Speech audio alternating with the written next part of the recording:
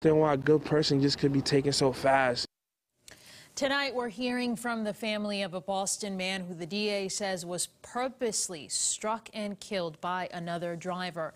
Belmont police say that it all started as a road rage incident and then escalated into an alleged hate crime. WBZ's Nick Emmons has the story. It happened here on this neighborhood street yesterday afternoon. Witnesses say they heard the suspect shout a racial slur before running down the victim and taking off. Words can't describe the pain I'm feeling right now. David Tapia is still in a state of shock over what happened to his older brother Henry Tuesday afternoon. The last conversation I had was the day he died. He just told me, like, be safe. Investigators say it started with an argument between Tapia and another driver now identified as Dean Capsalis.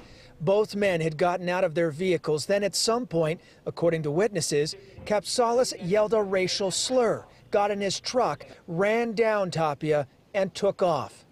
Brian Daw lives on the street where it happened. And I just heard the commotion, heard my daughter scream, came to the window, and then saw the gentleman on the ground with my daughter and my son-in-law trying to help. We are reminded that incidents like this, that are allegedly born of hateful speech, have a lasting impact. Middlesex District Attorney Marion Ryan says Capsalis turned himself into police a short time after the incident.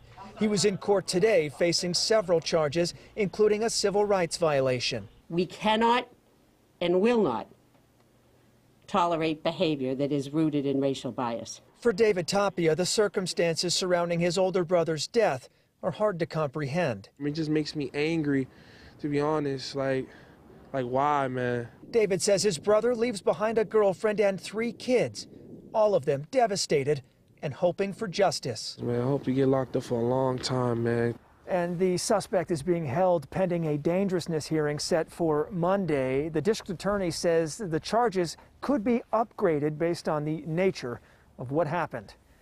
In Belmont, I'm Nick Emmons, WBZ News.